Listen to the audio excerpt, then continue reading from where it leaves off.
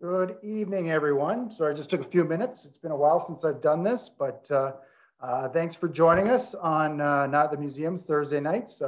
Sorry, I'm on the boards tonight, and I'll probably say this a few times. I apologize. It's been a little while since I've done this, but thanks a lot for joining us for Not at the Museum Thursday night. Our ongoing effort here at the Niagara Falls Museums to continue to provide quality programming at the museums and let you know about what's going on in the city and some interesting projects that we have. And tonight is no exception. Very excited to bring you tonight's webinar. I've had the opportunity to work with tonight's presenter a few times. He assisted me when I was curator of Niagara Lake many moons ago, and he helped me develop some exhibitions down there, but we actually never met in person until this project. And before we get started though, of course, I want to acknowledge that the Niagara region of Ontario is located on the traditional shared territory of the Anishinaabe, the Haudenosaunee, and the Chinootan peoples. The Chinootan people have called these lands home for thousands of years. And more recently, the Anishinaabe and Haudenosaunee have been sharing the land as one dish, one spoon treaty territory. If you don't know me, my name is Clark Bernat. I'm the Culture and Museums Manager for the City of Niagara Falls. And I'm very happy to bring you tonight's presentation. As I mentioned, I'm running the boards, doing all the tech stuff.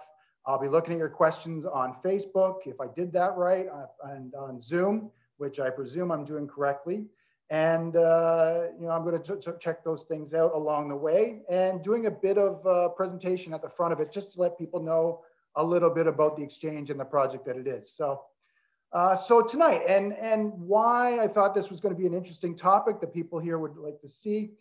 We are pretty excited about the current project going on in the backyard of the Niagara Falls History Museum. So just out in our backyard, we have a big hole. We have lots of things going on.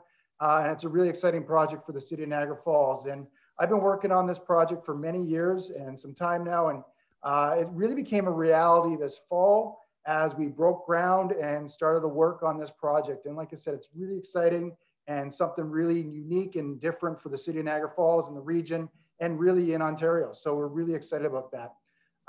At first tonight, I'm going to give a little bit of overview of what the exchange is and what we are accomplishing with that project. But the bulk of tonight is going to be dedicated to what is below the ground, what we found when we started digging the holes to build the exchange, and also maybe a little bit about what we didn't find on the property. So to assist the project, so when we started doing the construction, we hired out ASI, Archeological Services Incorporated. They came in along with reps from the Mississaugas of the Credit. They're here to observe and record the archaeological material found during the construction. And this is a property, we knew archaeology was an important component of what we did here, being part of the Culture Division and part of the museums here. There's a long history on that property. And it's along the traditional trail and route around the falls on the west side of Niagara Falls. It's in the middle of a battlefield. It's a location of an early hotel and later a movie theater. And Doug's going to dig into that a little bit later. But as he gets in it, he's also going to show what was hidden underneath the soil, what was under the surface, what tells us about those stories, about the theater, about the hotel, and other histories that maybe we didn't expect to see there, and what material culture was found that showcases this history. So it's going to be a really exciting night of what he's going to show. If you have questions for tonight for either Doug or myself, there is a Q&A feature if you're joining us on Zoom. Ask questions along the way. I probably will leave the questions to the very end. I'll let Doug get through his presentation. But it depends on how the night goes, and if there's an opportunity to jump in, I might do that as well. There is a chat feature in Zoom. You're encouraged to use it. I won't be checking there for questions.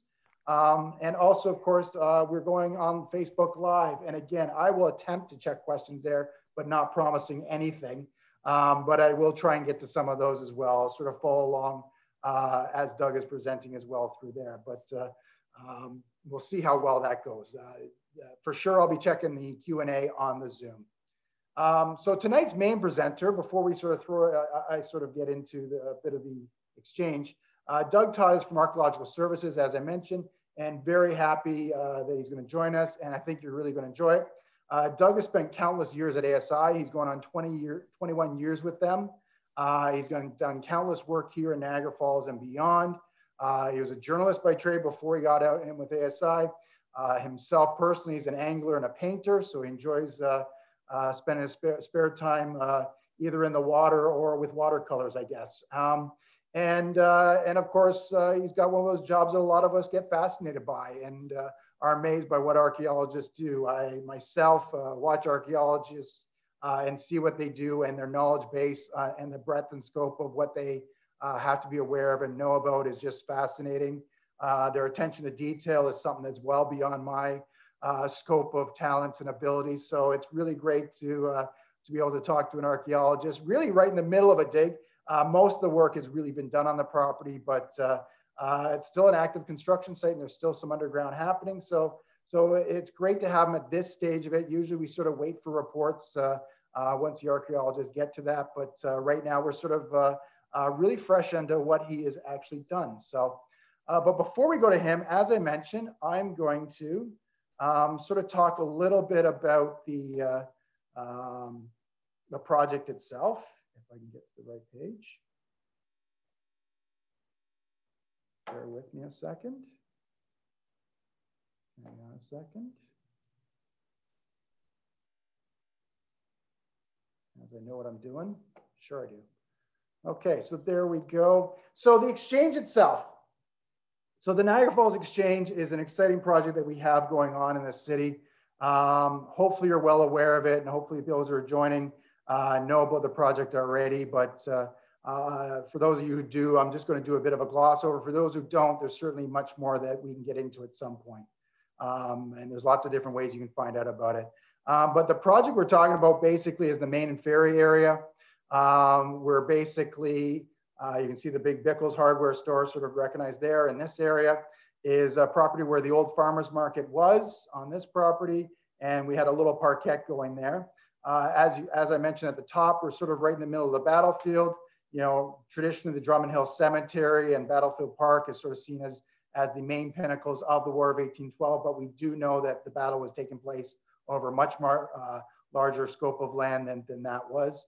And as well as Main Street was the traditional portage route. So a really important section of the city itself. And what we're trying to do is build the Exchange, which is a collaborative and creative center for arts and culture in Niagara Falls. It's really a place where people create, where they share, where they showcase, where they sell, where they come together and have different ideas and talk about it. It's really a space that has been a long time coming for this city and offers some great opportunities for the residents of Niagara Falls, for the arts people, for the farmers market, and a lot of other places. And that's what has been designed. We worked very closely with DTAH, who are architects. We worked with them on the consultation phase. We worked with them talking to stakeholders. And we really expressed with them what we really need out of this project and what it needed to be. And this is a view of the market, of the building itself from Main Street, a bird's eye view. There's the Niagara Falls History Museum right over here in the backyard. Here's Bickles Hardware again here. And this is sort of where the buses exchange on Main Street. So it's a great little facility. As I said, we hope it becomes, as you see there, it's a vibrant center of activity, that is a place where things are going on, that artists, musicians, food vendors, and lots of different people can come together at different reasons for different times, for music, for the farmer's market, for a workshop, for a lecture, to visit the cafe, and lots of different ways that they can come here. And it's really a really unique place. And as I was telling people the other day, again, Niagara Falls, we have a lack of space that is public domain, that is a place for people to come together. And we really feel this is a really unique place for people to come together in Niagara Falls, serving a really unique experience. And as I mentioned before, we had a process working with DTH. We worked with the community. We had lots of feedback from the community. We worked with the consultants, several different consultants for different reasons. And we had lots of conversations with stakeholders as to what this should be, what this could be, and what this really will be. And so what it is as you said, there's two sections of this building. The one is the market hall, and this is going to be the home of the Niagara Falls Farmers Market. It's a place to present music, theater, events, and lectures, and really exciting open space that actually has a lot of acoustic paneling in it that can enhance any kind of live performance and experience, but also be open, light, and airy for people who are visiting the market can come and enjoy the markets on Saturdays. And we hope to be adding a night, another night to the market as well. And it's really going to be a wonderful space that has indoor and outdoor space for markets, both our farmers market and any other markets that we might start putting into this space. And at the interior aspects of the other section of the facility is that it's going to house our artist studios. It's got a woodworking shop, it's got a cafe, and it's got a gallery.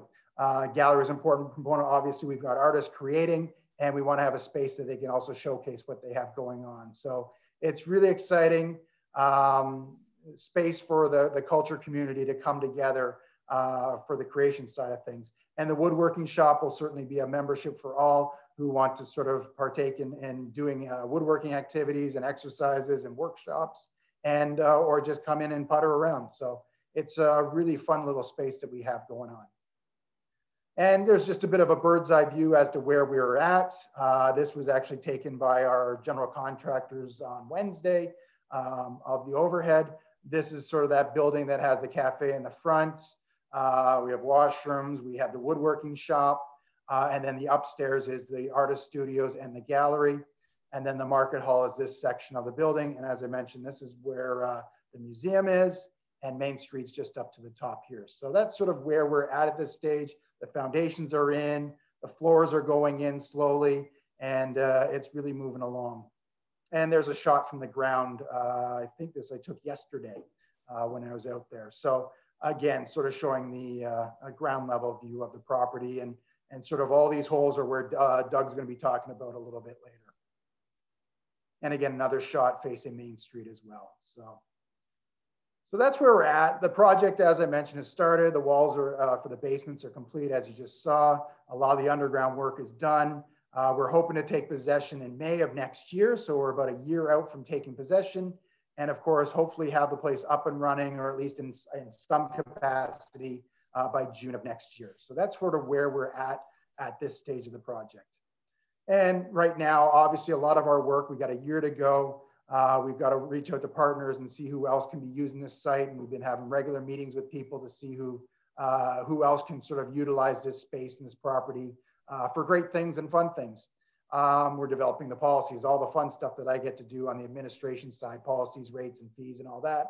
And of course, we'll be putting out an RFP for the cafe at some point as well to put out that. And just today, we put out the RFP for a piece of public art out the front. So it's exciting times. There's a lot of behind the scenes while the construction is going on. And if you want to follow what's going on at the exchange, Niagara Falls Exchange.ca has some information. It has a webcam on the property. Our Let's Talk Niagara Falls page also has more details, and I'm trying to update that page every 2 weeks to let people know how the project's going. As I mentioned, we got a webcam on the site. They can follow at both those pages. And of course, Niagara Falls Exchange or the NFX has Instagram, Facebook, and Twitter, whatever your preferred choice of social media is. So that's what we've got going on. Like I said, it's a really exciting space. You know, this view here shows the great outdoor space we have. We've got great indoor space, and it's a really interesting place that we have coming together. But that's not really why we're here tonight. We were here to talk about the archaeology and what was underneath the ground. So I'm going to sort of stop there. I'm going to sort of ask Doug to sort of unmute himself and join us. And Doug, welcome, and thank you very much for joining us. Thank you very much. Doug is going to continue to be a man of mystery. He doesn't have a camera on his computer, but he's got pretty pictures to show. So that's how we're going to go out tonight. I'm going to sort of share that screen with everybody and basically throw it over to you, Doug, as soon as I get to that phase. All righty. Thank you very much, Clark. Thanks a lot. There we go. Hello, everyone. Thanks for dropping by and checking out, being a part of my presentation. I hope you have a comfy chair and you're comfortable and happy and healthy. So let's start. I'm an archaeologist with ASI, Archeological Services Inc. out of Toronto, though I live smack dab in the middle of the Niagara Peninsula. And our company was retained back in 2017 to begin work, so to speak, and research on the subject property, what I will call the subject property, this unique piece of property on Main Street in Niagara Falls, bordered by Main Street and Sylvia Place to the east. But our research, it was very cool what was uncovered in the process of doing research on this piece of property. It really breathed life into the area, into an area that really, you know, to any passerby just looks like your typical urban scene. We did a series of trenches, was it 2 years ago, to ascertain what the stratigraphy looked like, generally speaking, over the property. And of course, it was obvious that the subject property had been heavily impacted by 200 odd years of development and disturbance, right? That's typical for, you know, an Ontario downtown. But there's still some cool stuff in place. That's what we're going to talk about tonight. So I arrived on the scene in January, yes, the middle of the cold Canadian winter, to begin a series of monitoring visits to the site. So as the soils were impacted by construction, I wanted to be there the day when this was occurring to see what would be possibly revealed by the heavy equipment. Because we had done a series of 2 reports in stage 1 and stage 2 work previously to determine the archaeological value of the property. It was now agreed by all parties and the Ministry of Culture that monitoring could now take place, and that was the purpose of my stay over the course of a few months down there. Now, I want to say one thing, and what I'm about to say is probably the most important thing I'm going to say tonight, is that we have to remember that, you know, before the Europeans showed up in Niagara in the 17th century, that there were already people living here, right? There were people living here, loving, laughing, you know, they were living on the property and surrounding areas. We have to always remember that. I know a lot of history books begin with, you know, in the 1750, the farmer from Pennsylvania, but no, this land, surrounding lands, the whole province, the whole country, basically, as we all know, really, right, was populated by people for thousands and thousands and thousands of years. My work, my forte is the analysis of stone tools. That's my forte in archaeology, and the debris you create when you make the stone tool. So each day, I am more or less blessed and honored to be able to study those stone tools created that so long ago. So again, when we're talking about the subject property, yes, it has a unique history over 230 years, but let's not forget that that's not where the history starts. The history starts literally more than 11,000 years ago. So we just have to remember that.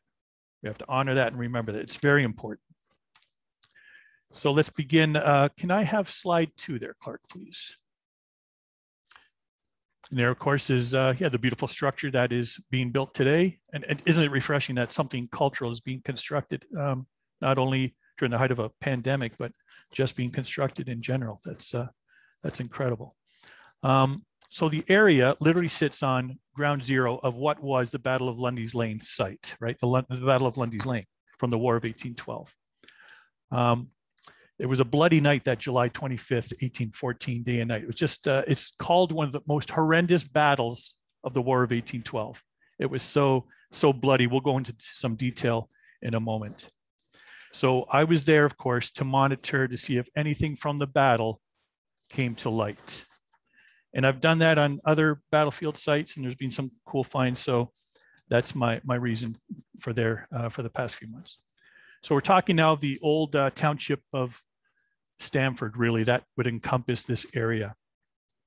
And the area that what is now is in Ontario was purchased by the Crown in a treaty called the Treaty of Fort Niagara in 1764.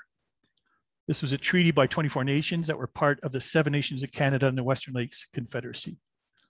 And the treaty transferred possession of a 2-mile strip of land bordering the east side and the west side of the Niagara River. And it was to allow the movement of troops and goods in this corridor. Primarily, they had the portage road, right, was actually an ancient portage from Queenston Heights, Queenston, Ontario, at the Niagara River to transport goods around Niagara Falls up to Fort Erie, up to Lake Erie, or vice versa, right? Lots of furs, lots of goods, especially furs coming northbound. The remainder of the Stamford Township, it was acquired by the British from the Mississauga Nation in 1784. And that was ratified, of course, at New Works Navy Hall, today's Niagara Lake. That was in 1792. Now, by the 1840s, half of the privately owned land in the township was under cultivation, orchards, vegetables, and had a population of 2,500. It was described as one resident as being old and well settled, containing good land and beautifully situated farms. So there you go. That was in the 1840s. Now, by the 1790s, again, back to the portage, the bustling crossroads of today's Lundy's Lane and Main Street was known as Drummondville, or simply called the Big Sand Hill for obvious reasons, right? It's a very large deposit of sand deposited by the glaciers. And again, ancient Lake Warren played a role in its creation as well. That's 12, 13,000 years ago. So if you can imagine this, for 30 years, basically, the Portage Road, and right in front of our subject property, it was a really bustling, busy area. You had these teams of oxen and wagons and horses and teamsters going up and down that road constantly 24/7, taking goods either way, back to Queenston or from Queenston to Fort Erie. Like, it was a very cool and busy little hamlet. You can just picture it, a mud road, all these teams of horses and oxen, people yelling, the teamsters yelling, a couple of taverns to house the teamsters through their maybe on halfway of their journey. It was a very cool little location. And another sound, so beside the sound, it's very cool what we came across. Beside the sound of all that commotion going on, one visitor at the time to Drummondville, I think this was about just after the war, or it might have been before the war, he called it a pleasant looking village and what would be an agreeable place of residence were it not for the continuous, monotonous, rumbling sound of the cataract. And he further states, it resembles the noise of some huge spinning mill, but no doubt the residents, after some time, get accustomed to it and don't notice it. So you can imagine there were no buildings from the cataract, from the falls to Drummondville to muffle the sound. And so living right there on the subject property or by it or around it, you would have heard 24/7 again, that rumble of the falls. And to a visitor, it seemed like, how can you live here? Such a noise is being created. It almost sounds like, the windmills that we're putting up today, right? People complain of that sound 24/7. Just reminding me of that in a modern context. So let's talk about the war, the elephant in the living room. Now, I've worked down there off and on for the last 20 odd years up at Frelick Tavern, which would be just across from the church, right on the peak of land where the main fighting took place. I was digging around there a few times. I've dug in the cemetery, and this is the first time I've been on the eastern flank, if you will, of the battlefield. And again, it dates to July 25th, 1814. That's when the nightmare clash occurred between British forces, First Nation fighters, local militias, and the American forces. And it was often hand to hand. And it really centered around, which is basically a stone's throw or a musket throw from our subject area. Thank you. So you can see that slide there. If you could check out, see Ripley's 23rd U.S. Infantry, where they were basically stationed before the battle right in there. That is the subject area. So you've got woods, you've got swamp. And yeah, so you had a bunch of hundreds of Americans sitting right on our subject property, subject area, waiting to storm that height of land there where the church is. It's actually, when you think about it, when you think about what happened then on that day, it's incredible. I mean, we take it for granted, right? That if we even think about it, but I know everybody here is obviously interested in history, but what happened that day, it's unbelievable what occurred. Now let's go on with the war. So it resulted on the British side in 85 men being killed and 500 wounded. The Americans lost 175 men, and they had hundreds. I think it was over 500 that were wounded. There were a lot of interesting characters that day of the battle. The Mohawk leader John Norton was there. American General Winfield Scott was there. Now this is a very interesting guy, Winfield Scott. Now he was literally right there. So he possibly walked across the subject property. This guy was in the Battle of York and Toronto. He helped burn Toronto to the ground, York to the ground, sacked the Parliament buildings, burned it. He was there with Zebulon Pike, Pikes Peak in the United States, Pike was killed in Toronto when the Fort York exploded, that mysterious magazine explosion. It killed Pike, actually. The Americans next stormed the beaches, literally, in Niagara Lake, Newark, and they took Niagara Lake, burned it to the ground. A few months later, in the middle of winter, 400 residents looking at each other. Okay, now what do we do? I mean, this Scott guy was injured there. He shows up at all the major Niagara battles, and he shows up here, obviously at Lundy's Lane battle, leading the Americans. Now, just a quick note, Scott vanishes from history after the war. He's still in the military. He resurfaces in 1860, helping lead the Union forces for Abraham Lincoln. This guy was unbelievable. His name by then was, and basically he was in his late 70s and he was an alcoholic. His nickname was Old Fuss and Feathers. It's an incredible story. And this guy was in Niagara Falls fighting when he was 20 something. I mean, it's just a very cool story. Just gives you a little snapshot of who took place, what took place in that battle. It was a human engagement that was bloody.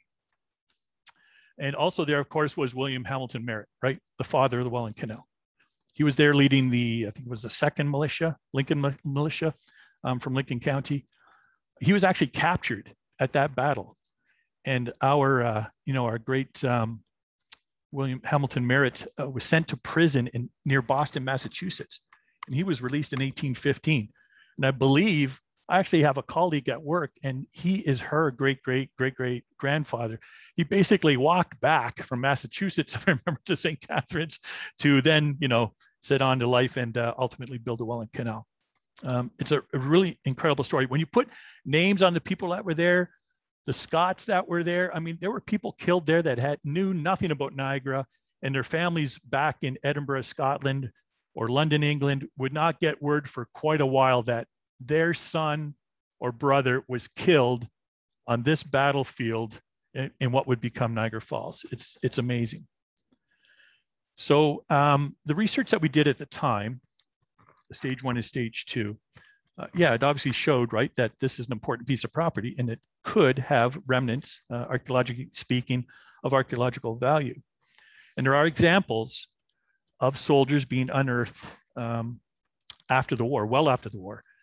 The digging, one example is the digging of Mary Skinner's grave in Drummondville Cemetery in 1899. While digging her grave, they unearthed 9 American soldiers. And in 1891, 11 British soldiers were unearthed at the sand quarry behind Frelick Tavern. It sadly was a sand quarry in the late 18th century, extracting of sand. And of course, a lot of evidence of the war was taken away by that. Again, in the 1893, British Royal Scots, my grandfather was a Royal Scot, 3 British Royal Scots were unearthed. And one eyewitness, a Catherine Buckner, behind the cemetery is a little street called Buckner.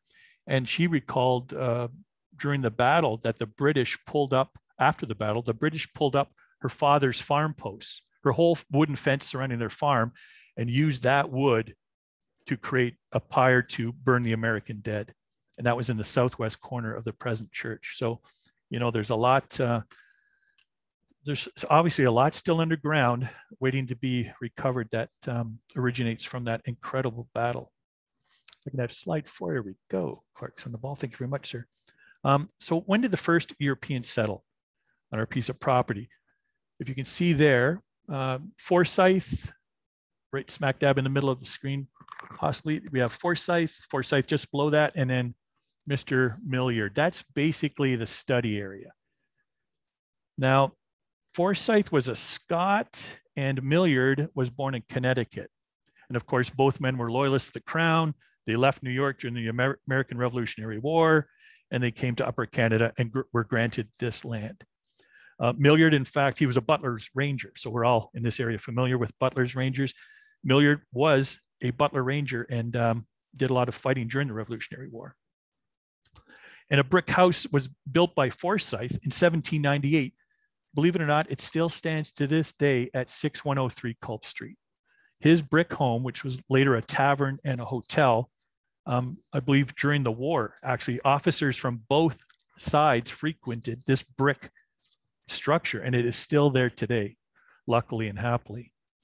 A cool little story is Forsyth's son, William, was jailed at the time on suspicion of arson, and he was sent to prison.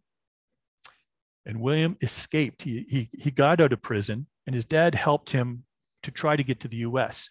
Now, the arson that he was said to have committed was he burned a hay barrack in Queenston, Ontario that belonged to none other, if you're familiar with this name, Robert Hamilton. He was the huge, wealthy mover and shaker in Niagara. He basically owned the whole Niagara. This guy owned a ton of land in Niagara. He basically owned a lot of the Niagara Peninsula.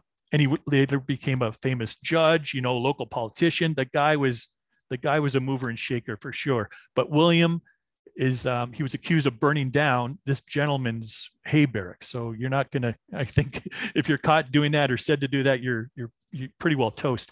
What happened was later on, William and his father were caught in Fort Erie. His dad was driving the wagon at full speed with William in it, trying to get away from government troops who captured them. And incredibly also, William, this bad boy William, was an ensign in the 2nd Lincoln Artillery Company, and it's likely he fought at Lundy's Lane. So here's this character who basically fought across the street or even on his own property. Like it's a very cool story. William went on to own a hotel in Niagara Falls, and ironically, I guess the hotel burned to the ground in 1839. So there you go. Slide 5, please, Clark. There we go. Look at that. Look at that. That's the Kick Hotel. Wouldn't you like to put your feet up after a day of visiting the falls and just relax at the Kick Hotel? It's a beautiful structure. There's a trolley there, and it's a trolley being pulled by horses. So that's a very early photo. So what we find through our research is that from the late 1700s, probably up till 1860, a lot of the land, the subject property, was under cultivation and was orchard. The majority of it was orchard or a fringe of a forest. And it wasn't until 1860 when a Bavarian by the name of Michael Kick built the Kick Hotel. I think it was also called at one point the International Hotel. But he built it on Front Street. You can see there, it's basically sitting right in front of, right on top of Main Street, on Main Street. Now, Michael died in 1874. So about 15 years later, he died, at which point his wife, Mary, took over. Mary sadly died of heart failure in 1914, and her sons struggled to run the hotel. They missed some mortgage payments in 1917, and they lost the business. This beautiful hotel caught fire in 1920, and then becomes its other use shortly. All the Kicks are interred at Drummond Hill Cemetery.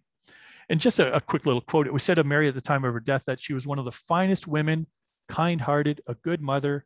When she kept the hotel, she was kind to the poor, and she was good to our firemen, getting up suppers. She worked hard all her lifetime. Isn't that great? That's a little quote from somebody at her burial.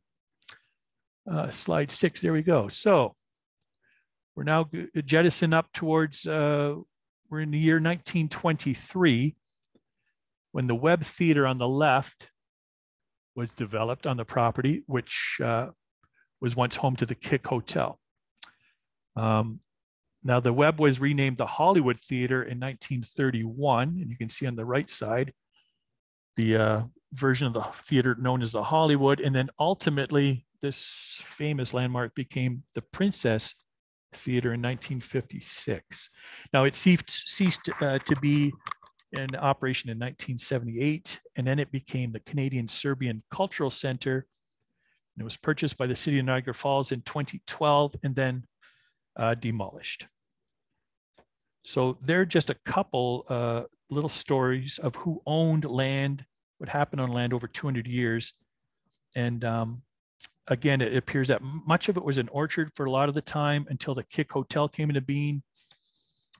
And there were some small structures behind the museum that were, not permanent storage shed, or I know behind the museum, which was the town hall at the time, there were some, I think there was a small police station, and the firemen used to hang the hoses from a structure behind the town hall, behind the museum.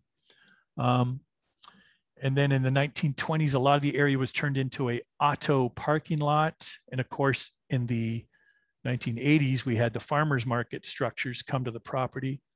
And then you throw in the crisscrossing placement of underground services right over the 20th century. You've got a lot of disturbance going on there.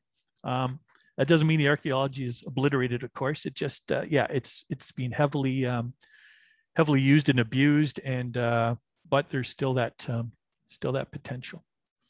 So the sad part that after 230 years of European occupation, and again all the changes to the land itself, and the Battle of Lundy's Lane did not reveal itself. The 2 centuries of farming development, evidence of the Great Battle are either long gone or they were never present in the first place. But, however, despite that, there was some cool archaeology yet to come. So if we can go to slide number 7, please, sir. Here we go.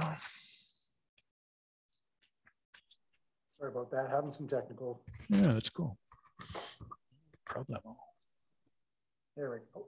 There we go. So check that map out. That dates to the 19th century. And you can see smack dab in the middle again, you see the Kicks Hotel, right? So this map is probably 1860s. And you can see Portage Road. I'm used to saying portage, but I know it's Portage Road. And you can see the Kicks Hotel there. And you can see just up to the northeast, you see the town hall, which is today's museum. And of course, the subject property is that L-shaped land that's between the 2 structures there. That's a very cool map. Slide 8, if I could, Clark.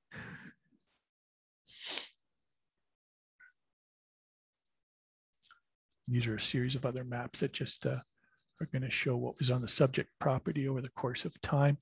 So here you have a 1913 city plan. And again, you see in the lower left-hand corner there, there's the Kicks Hotel. So from the photograph, if you remember, had a beautiful, beautiful hotel in front, and there's those 3 buildings in the back that are interesting. And again, you have what is called a drive shed in the back there, another large storage shed, I guess.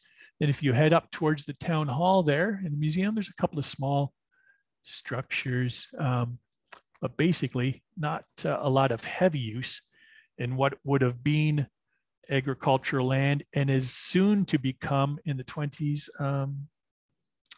portions of an auto parking lot. We have slide 9, please. We have a city plan from 1932. And again, you can see down the left-hand corner, the Hollywood Moving Picture Theater.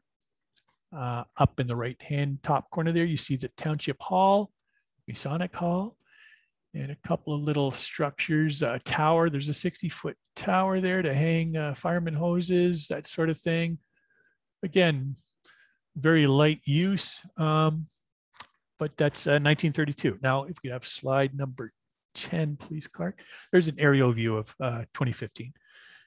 You see that in the middle there, the green space, a little parkette created, and then you've got the parking lot behind it, and then you have the structure for the farmers market there before you again go up to the hotel.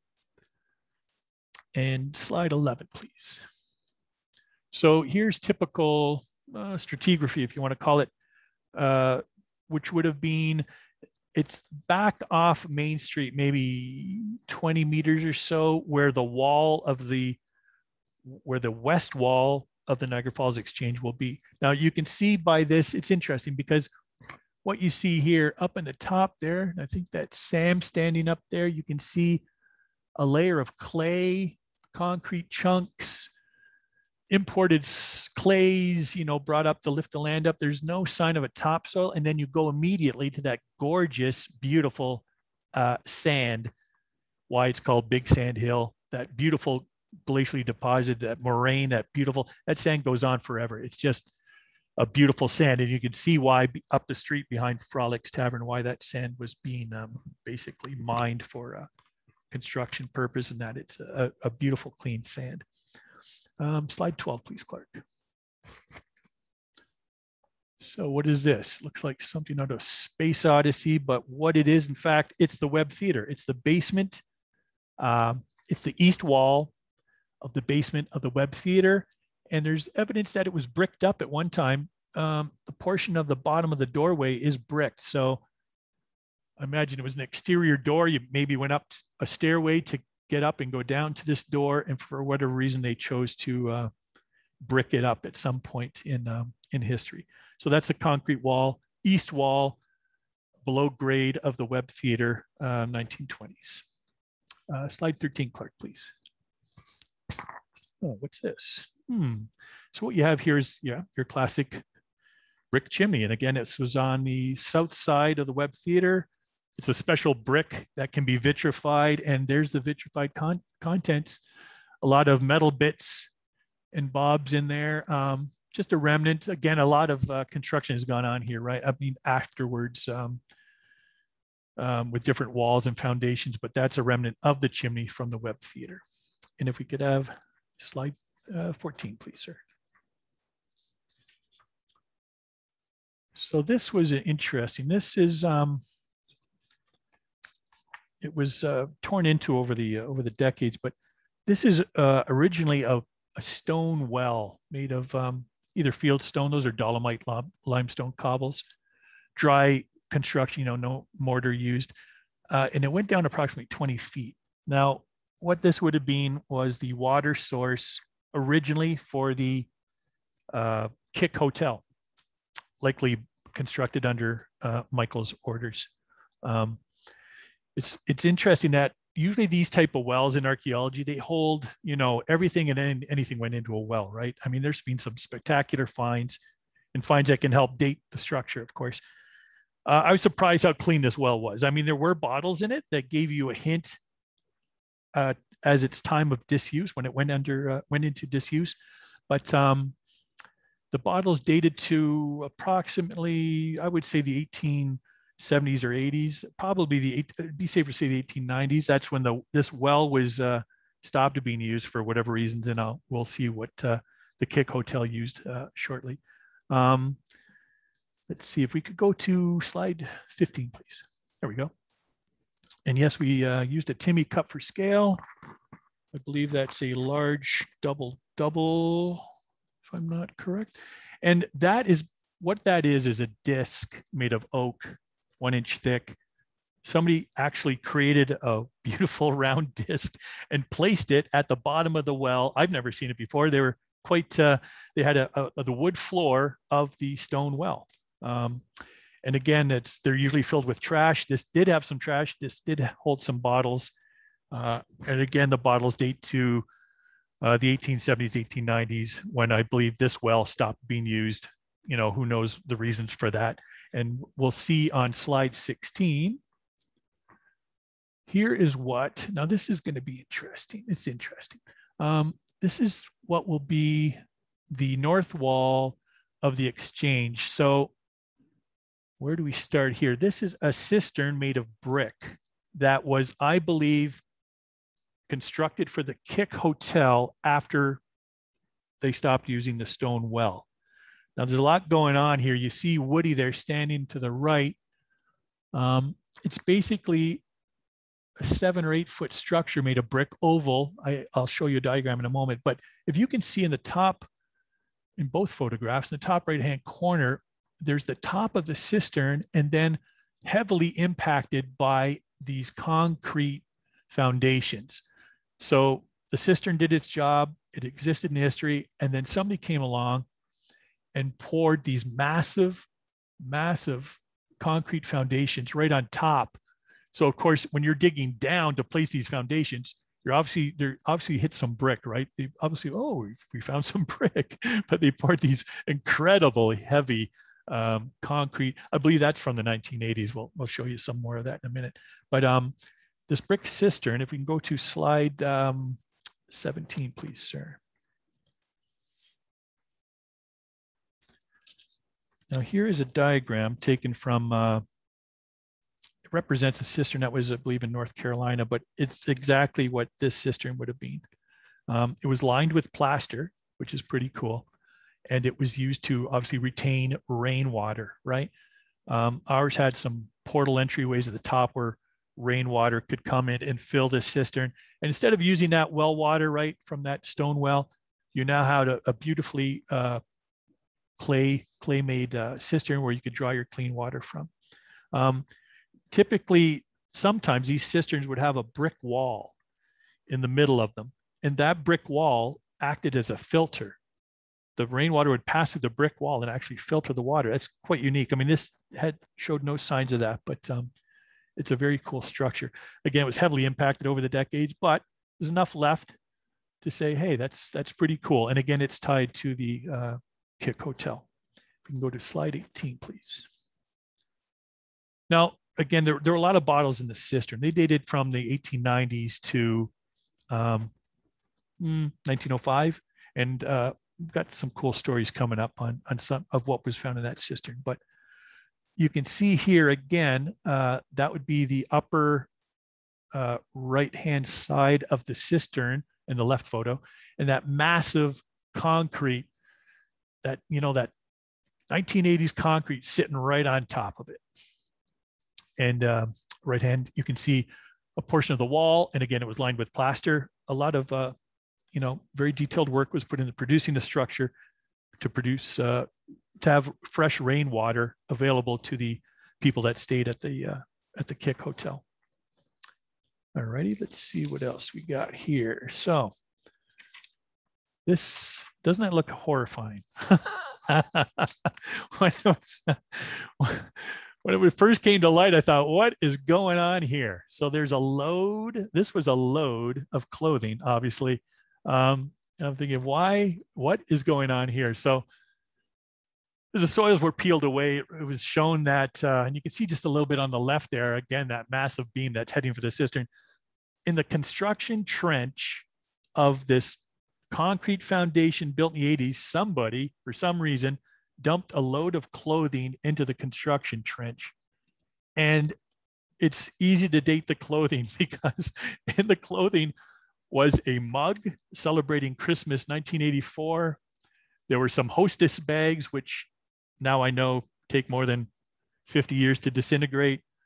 And there was a bag, if you remember Robinson's department store, there was a bag from Robinson's department store. There was one at the Penn Center at one time back in the day, and it was tied into a knot. And I believe it was, I think it was Matt, yeah, the Mississauga, the Credit First Nation. He opened the bag up, and it was full of interesting costume jewelry from the time.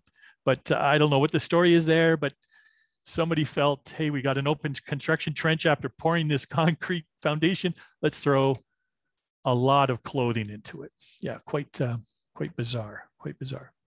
Can we have slide 20? There we go. Look at this. This is pretty cool. So in laying a line for, I believe it was a water line. You can see the stratigraphy there. So Josh on the front end on the loader there, he took away at the top, he took away the concrete and the gravel. Then he exposed a heavy clay layer that was full of brick and glass, and you know, now whether it was heavily disturbed or imported or brought in or shoved around, I mean, it was just a classic heavily contaminated clay layer. And then just below that, in the sand, in the Lundy's Lane sand, was a beautiful little 1920s, early 1930s rubbish dump, trash heap. If you can picture, take away the gravel, take away all that construction matter on the top. You can even take away that clay, right? Whenever that was brought in, then you would have had a thin soil, a thin layer of topsoil. Somebody dug a hole, and they must have left it open for quite a time because there's quite a lot of artifacts in there dating to that period. But they just dumped their stuff, right? They dumped a lot of ash from their fire. They dumped a lot of their broken household goods, which we'll get into. It's a unique little time capsule, really. It really reveals a lot about that time. There was dinnerware, there were cow and pig bones, there's miscellaneous metal. Yeah, it's quite interesting. And again, it's post-Great War. And by what the artifacts within this dump dates to about the 20s into the 30s. If we could have slide 21, I think we have another shot of it. Yeah, it's just, it was so rich. it's 100-year-old artifacts, right? There was everything in there from, you know, dad's steak to mom's cooking ware. There was anything and everything. I'm going to show you some photos of the unique artifacts that were found within this feature. If we could have slide 22, please, sir. So this just shows a typical shot of the surfaces going in the ground. You see in the background there behind Josh, there's Sam there in the trench. You see the museum, the former town hall, and that's a water line being laid parallel to Sylvian Place. A lot of disturbed soil in there, a lot of imported clays, a lot of that beautiful, again, Lundy's Lane sand. And let's see, slide 23, please. Again, that's more typical excavation shots. That's Sam again. Yeah, you can see all that construction stuff that was brought in, gravels and crushed gravels and of all the assorted sizes. And it's basically, there's a clay layer there that was brought in, shoved around, and then you have, again, that sterile sand. And slide 24. So look at these beautiful bottles. So as a kid, I dug bottles all across North Niagara. I don't know, 13, 14, up to maybe I was 16, 17, maybe to an age where you couldn't crawl around anymore in people's backyards and dig up their property. I did this with a couple of friends. And so when these bottles started to reveal themselves, right, I was like, oh, okay. Went back to my childhood.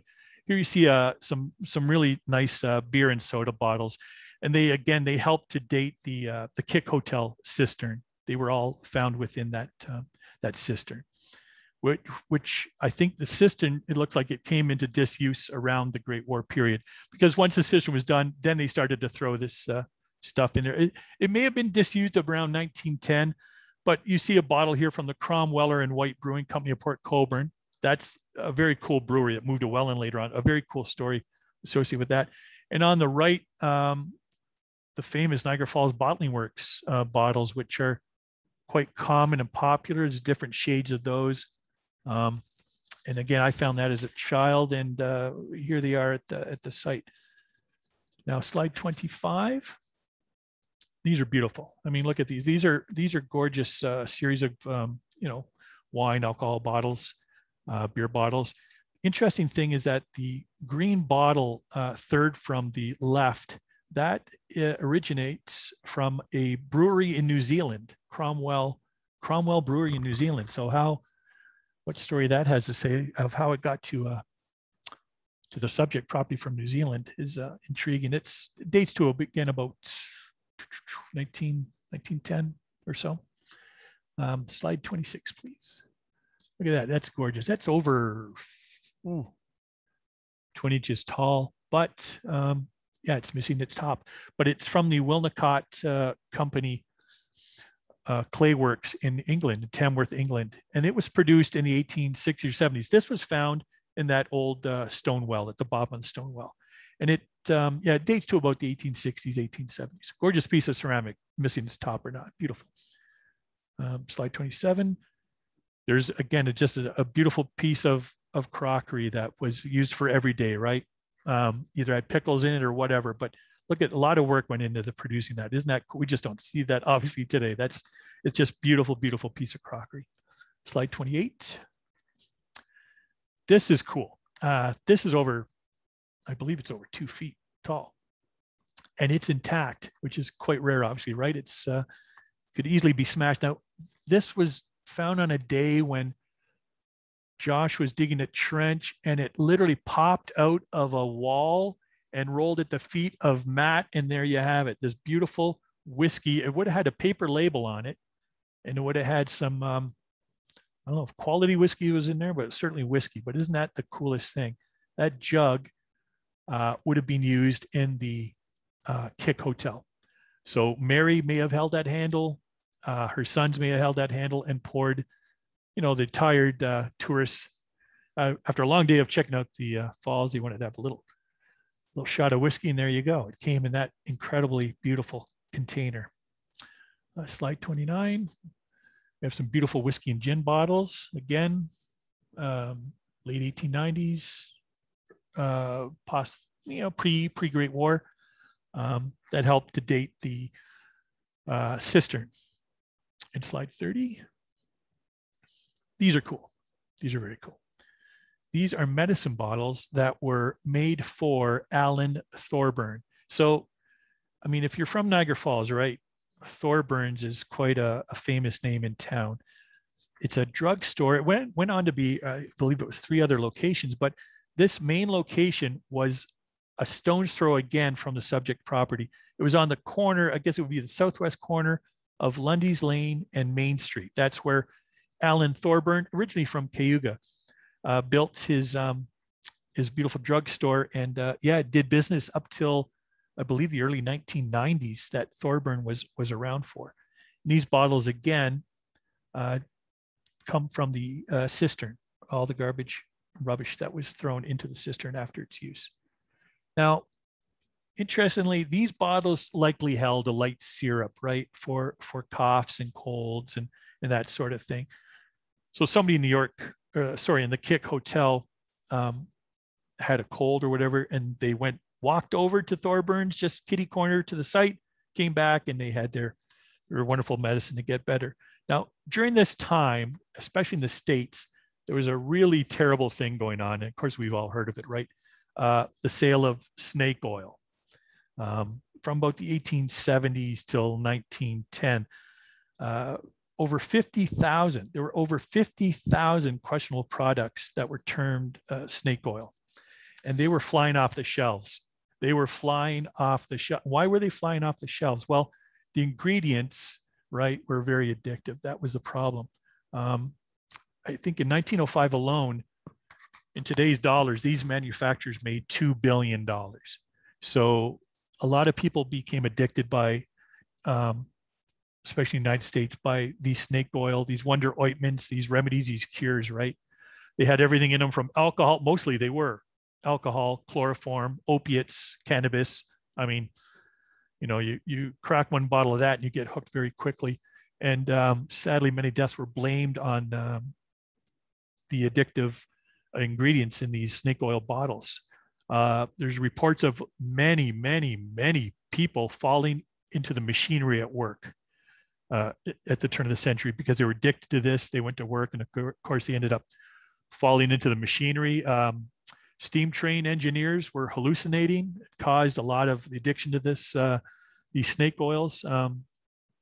Resulted in a lot of train wrecks. The women's temperance movement groups in the early part of the century tried to ban snake oils, and it wasn't until 1905 when the American government started to ban the mailing of them and the use of the word cure. So of course, okay, I have to stop using the word cure, but now I can use the word remedy, which a lot went on to use remedy. Again, these the Canadian early drugs at the time, like these bottled ointments, were usually light syrups, not for coughs and colds and gripe and that sort of thing. But especially so in the States, it was a huge, like New York City, Chicago, the big centers. It was, you're basically, you're making these drinks and hooking these people, and it was a terrible problem. In 1908, Canada got into action and started to mirror some of the actions taken by the States to stop their selling. Slide, there it is there. There's Thorburns Drugstore right on the corner of Main, Portage, and Lundy's Lane. And that structure is still there today, right? It's being used by, it's now a pawnbroker, but that structure is still there. The little structure next to it is still there. I was looking at the beautiful stonework on the roof there the other day, actually. It's just gorgeous. And it's still there today. And look at all this telephone pole. I love telephone. I paint, and I love telephone poles. And in this one photo, I mean, you got 4 or 5 telephone poles. There's a police station there in the back. The police station was at the back of the pharmacy. I guess that stopped robberies, didn't you? Have your own little police force in the back. If we could have slide 32, please. Oh, what's that? So this is a female shoe that was in that incredible little time capsule from the 1930s. Yeah, what the stories that shoe could tell, we'll never know, but there you go. Slide 33, please. This is an intriguing bottle. It states on it embossed in the glass, a fluid beef cordial. Johnson's fluid beef cordial. So what is fluid beef? Certainly sounds interesting. So in I guess it was the 1870s, a Scotsman, John Johnston, he took beef, basically, he steamed it. He removed the albumin, which is produced by the liver to help blood flow. He removed that. Then he mixed it with lean beef. Then he dried it to a powder. Then he added beef extract and a fluid. And then he created, next slide, please. We'll see what did he create? Aha, Bovril. There you go. Bovril. Funny story. I talked to my uncle. He's 98. He's 98 today. This is his birthday. I was over there last night. I said, talking about Bovril, and he said to me, he goes, I remember I was 9 years old in Edinburgh, Scotland, and there was a huge billboard, and it was all blue, and there was a guy in his pajamas on top of, he's telling me the story, he's on top of a Bovril bottle. I said, wow, you know what? That is exactly the ad that I pulled from the internet to show Bovril, but he remembers seeing this as a child on a billboard in Scotland. But there you go. It's Bovril. And how did Bovril get its name? Well, Johnson took the Latin word bow for ox or bovine. And at the time, there was a popular novel called The Coming Race. It was by Edward Bulwer Lytton. And the novel called The Coming Race. And in this book was a mysterious life, centered around a mysterious life force. So he just added bow to vril. The life force was called vril for some reason. So he just added bow to vril and came up with the name Bovril. There you go. You can think of that lovely story next time you make your soups, and stews. Here we have the classic, right? The tin enamelware. Again, from the 1920s, 30s time capsule. I mean, everybody had this in their house, right? Working people, you had your tin enamelware, you had your cheap spoons, of course. Still not sure how you would use the right spoon to drink soup. It seems to be missing a portion of its, but there you go. That was in that little time capsule there. Slide 36, please. Another series of miscellaneous bottles. Poison bottle, the blue on the left. There's HP sauce, condensed. You added water to it to make it, HP sauce. On your far right is a beautiful Art Deco shaped makeup bottle. Now that little green bottle, second from the left, that has embossed on it Majors Cement New York. And what it is nearly, I guess, 1890s, a New Yorker, Alphonse Major, he developed a line of cements and glues. And it was so popular, it was wildly popular. He could not keep up with demand. He sold a ton of this Major cement, and it fixed everything from leather, china, glass. And in one ad, it was apparently good for tipping billiard cues. Not sure why you'd want to tip your billiard cue, but I guess if it got chipped, you could dip it in Major's cement. So back in the day, Alphonse was actually spending $5,000 US a month on advertising. $5,000 US a month on advertising. And in today's dollars, $5,000 US in 1905 is $162,000 today.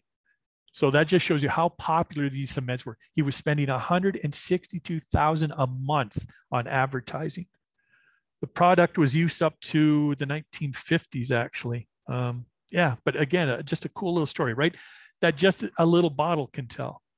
It just shows you that any and every artifact has a story to tell. It's up to you, right, to glean it from it, to pull it from it, or at least a portion of the story.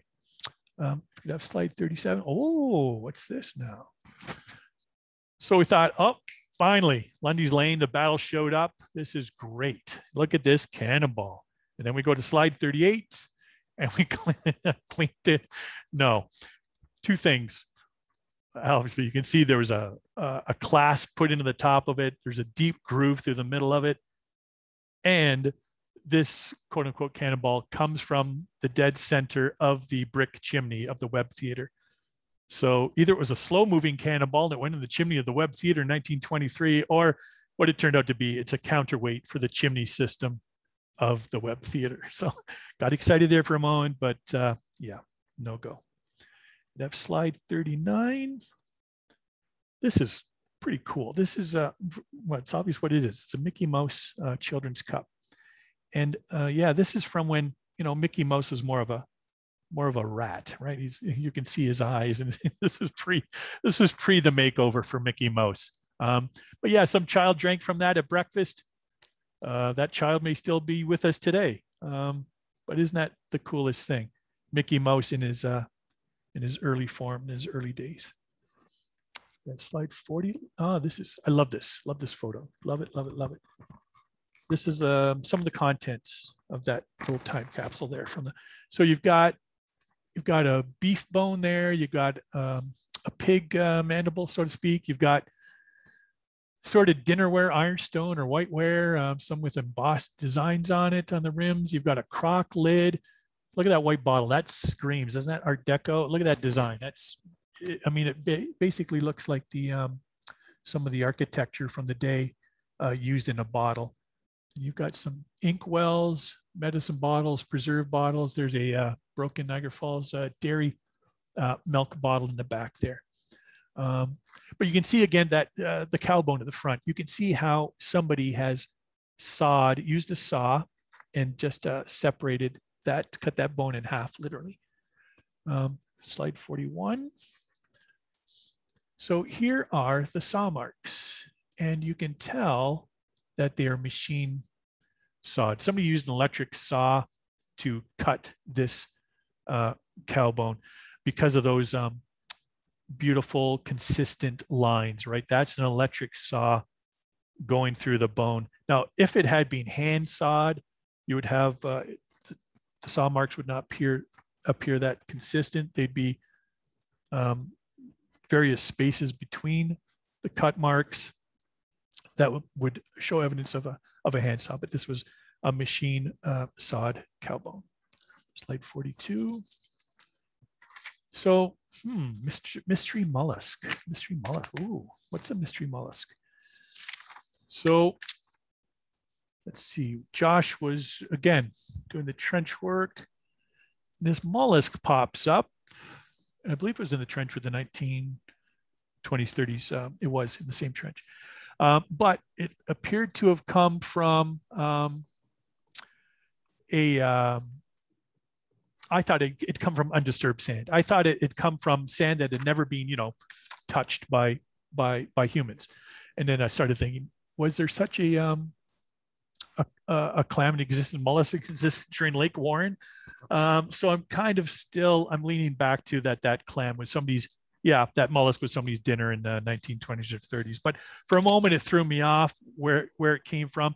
It probably fell out of the wall, right? Out of the clays, the disturbed clays, or stuck to the shovel from back to the time capsule. But it just threw me for a loop where it originated from. And I thought, hey, could this be from literally from Lake Warren? But it looks certainly like somebody's dinner from the, clam dinner from 1920s, 1930s. There we go. Look at this. This is pretty cool. So we had a water well. We had a cistern. Back in 1840s to 1860s, if you wanted to bring water to your home, I know in Welland, of course, it occurred 5 or 6 areas where they used these wood pipes. They actually took a tree, they literally bored the tree out, or they made a series of staves and banded them together to make a wood water line. I mean, talk about, imagine drinking the water from a wood water line. I mean, and you relied on gravity to get the water to you, right? There was no pumps or any of that. But this is a remnant of a wood water line that popped up in digging of the east or of the west wall of what will become the eXchange. Yeah, pretty cool artifact, pretty cool find. And there we are, the future of.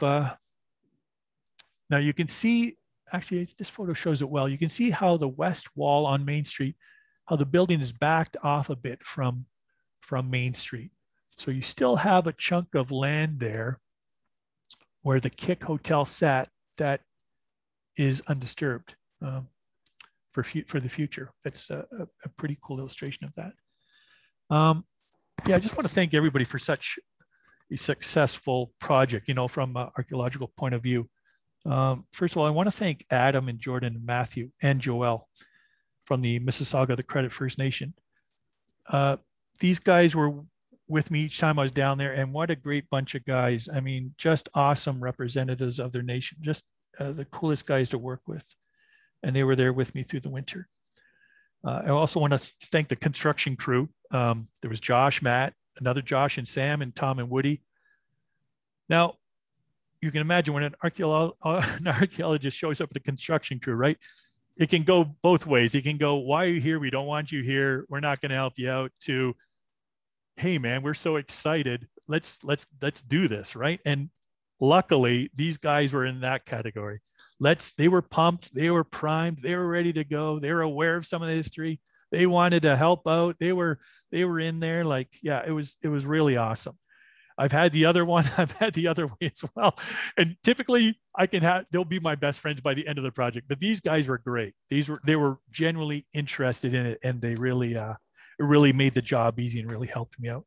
And I want to thank my colleague, Brian Nari. He did incredible research. The guy is like top in the province for research. And of course, the project manager, Dave Robertson, and got a bunch of other ASI colleagues that were involved in it, but just a great job overall. And I want to thank Jody, my buddy, Jody Pula. He's literally the head bottle washer. He dug with me as a kid, and he cleaned up the bottles nicely and did some research for me. So I really appreciate that. And of course, I want to thank DTHA, the architects of this beautiful structure, and Garetano Brothers, the Charlton Group. It was seamless, really. It was a pleasure, really, to work down there in Lundy's Lane. So there we have it, the archaeology of the Niagara Falls Exchange. The Battle of Lundy's Lane never showed up, but we did find, evidence associated with life on Main Street over the centuries. And yes, it would have been great to find that cannonball or a rusty musket. But for me personally, as an archaeologist, I get such a kick hotel, pardon the pun, out of finding buried structures and just, those everyday mundane items, really, that just bring to life, right? They add flesh to the bones, right? People live their life here. They used everything that we use today. It appeared different. It was made different. I mean, there's a lot of stories that we'll never tell that will be of people that use this property. But what we did recover, it really brings the land to life, right? It really tells a bunch of stories. It's very cool. It's very cool. And that's what archaeology does, right? It brings those stories and lives from those cold, empty artifacts. It's just awesome. But again, it's just a pleasure to do this job. It's a pleasure to work here. And I want to thank everybody for making it so great. So thank you very much. That's my presentation. And there you go. If you have any questions, I'd love to answer them. Well, thank you, Doug. That was fantastic. We really appreciate you taking the time to go through that in detail and really showing the excitement that you have for what you find under the ground that some people might dismiss as just another bottle or just another thing. It's there's some really neat stories that can be told down there. So I really appreciate you taking that. We've had a few questions in. All right. I'm going to sort of start at the top, and actually it's our lead architect is actually the first question. It might be more to me, but I'm going to sort of start with you in some ways. What's the life cycle of these artifacts? Just so people at home know, we hired you out to do the dig. Like I said, it's still sort of in some ways early days, or am I wrong in that? Or how, what's the life cycle of an artifact, and where does it go from here? Right. So let's basically start with a generalized artifact. So say Dad drinks a beer, Dad throws the beer out in the backyard in a hole. I find the beer bottle, I clean the beer bottle, document the beer bottle. We include the beer bottle photographs, talk about the beer bottle like we did here or in a future report. And then where does Dad's beer bottle go from that's the big question, right? Where does Dad's beer bottle end up? So it could be several places, really. It can end up at starting within the township, within the city confines, with literally from the museum to there's a artifact depository in London where a lot of the province's artifacts go after and are available for future research. But yeah, that's a great story, a great question. They obviously end up at an institution somewhere ultimately. We like to see them stay locally, or they're of course documented and reported on, and then possibly end up at the depository in the London area. And I think I'm talking about expanding that, but yeah, so that's basically the life cycle of that artifact. Yeah, that's the museum. It's funny from the museum perspective. And again, I'm not the curator, so it's more of a Suzanne question. But will they end up at the museum? We might, we might take them in. We might not. Depends on which dig. And we haven't even come to that stage to talk about that. Right. It's really interesting because we get archaeologists approaching us to be a repository. And sometimes the collection tells a great story, and sometimes it doesn't. Some archaeologists tell us because it doesn't tell us a great story that's the story. And when we take things in, we take them in forever. So again, it's an ongoing, challenge for museums because the collection has, the artifact. This is a nice tight collection. That's in some ways makes life a little bit easier for museums to think about having to keep them forever and ever and ever. There's talks, some of the questions were whether we display them. Way too early for us. We didn't, until Doug does a report and we look, to be honest, until I saw his presentation, we didn't even know what he really had. I had seen a few things. I actually rooted around some of the 1980s vintage clothing, seeing if there's anything really good there. I got a good pair of pants from it. Was it? It wasn't really that interesting, was it? It wasn't that fun vintage clothing that I was hoping to see there. That's it right. was a little bit ratty in that hole that they dug it in there. But long story short, it's probably early days for us to determine where these artifacts lie. I'm not going to speak on behalf of the curator whether they come to the museum.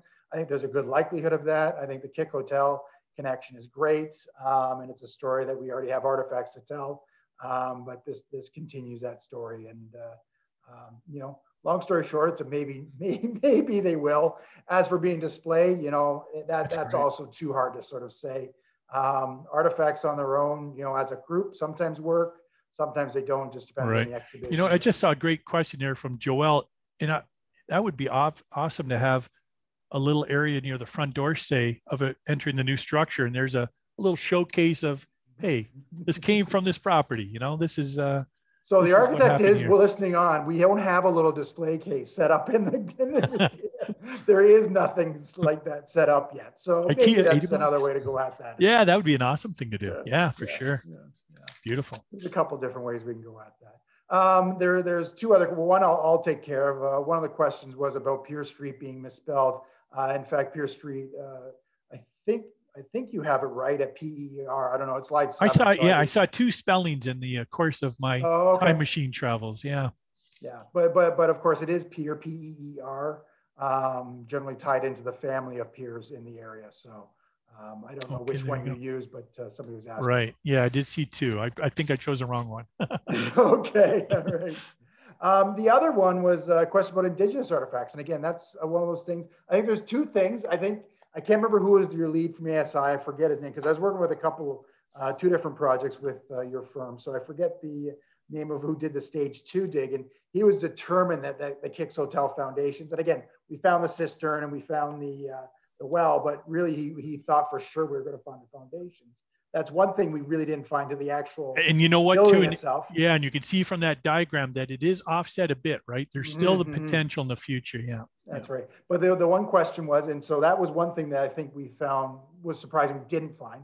But the other was what somebody was asked about indigenous artifacts, and I don't believe you found any. Great.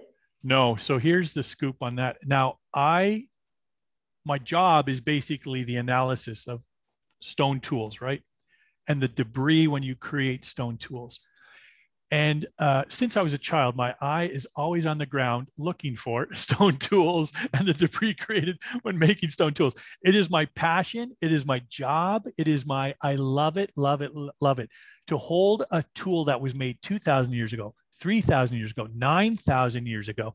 That tool was made for a reason. That tool, you lived or died on the success of making that stone tool, right? You were going to feed yourself, you're going to feed your family, but you had to produce a great tool to provide that food for.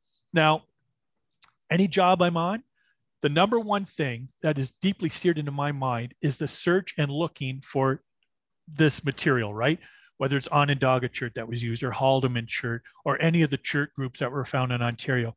I have some of the craziest stories of meeting clients out where work is going to begin, either whether it's stage 1 or stage 2, which involves no digging. They will tell me there are no stone tools on this there's nothing, no remnants of, right? They're telling me this as they know. Twice I've looked at their feet while they're talking to me, and one gentleman was standing on a projectile point. another gentleman was standing on a net sinker. So I'm constantly on the search for, I'm glad that was brought up. So in the course of this work, not only the First Nations participation in the battle itself, but of course, that 230 years ago, that thousands of years of occupation.